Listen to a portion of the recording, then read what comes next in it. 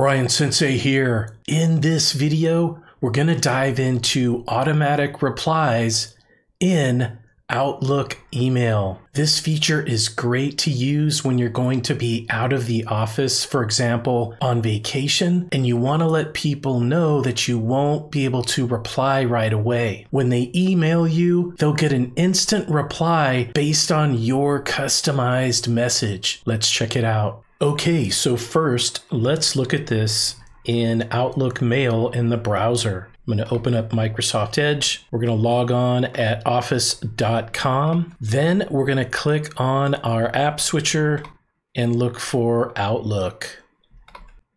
Okay, so here I am in the Outlook Mail app. I'm going to go up to the top right corner and click on the settings icon or the gear icon. Then I'm going to make sure I'm clicked on Mail here at the far left, and we will see automatic replies.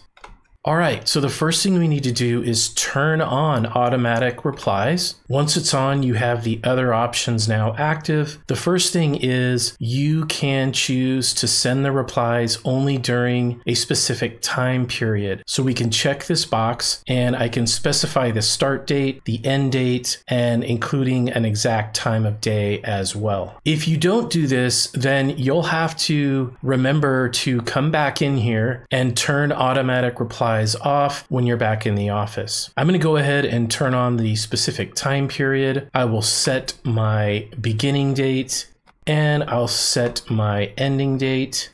I'll start it at 8 a.m.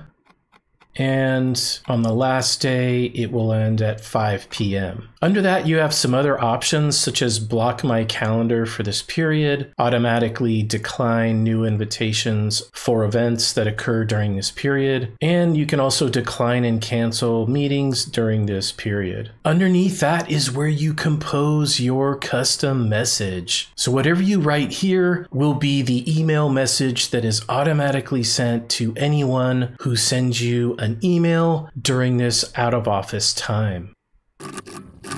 All right, once you've composed your message, there is one more option here, which is to only send replies to contacts. So that would be anyone in your list of contacts in your Outlook app. Otherwise, it will send to anyone who attempts to email you. All right, then all you have to do is click Save, and you can close the window. All right, now let's look at this in the desktop version of Outlook.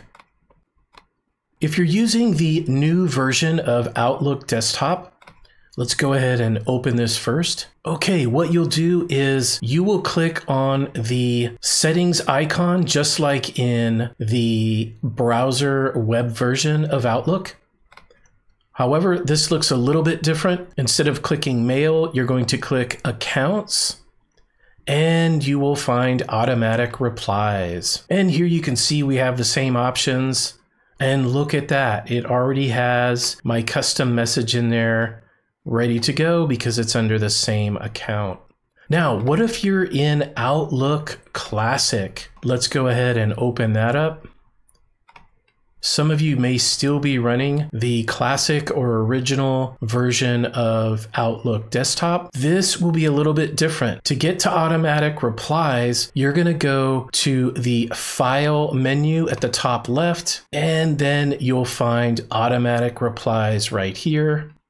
And here you'll see a little bit different interface. We have the option to send automatic replies, and we can click that radio button to activate that. And here we have the specified dates and times that we already set. And below that, you can customize your message as we've already done. Now, additionally, you do have a rules button down here at the bottom left. If you want to explore this, you can go in and set up rules that will be applied to incoming messages while you're out. So for example, you could add a rule and create an action that occurs when you receive an email from a specific person or that has a specific subject. For example, I might want to create an action for any email that comes in with the following subject: recital. And then I want to perform the following action. I would like to actually forward the email to a specific email address. I'll go ahead and type that in. Or I could do things like reply with a specific message, or I could copy the message to another person. I could move it to a folder. I could delete it or set up an alert. I'm going to go ahead and click OK to save this. And there we see we have the new rule. Anytime an email comes in with the subject recital, forward it to this specific email address. And I'll click OK.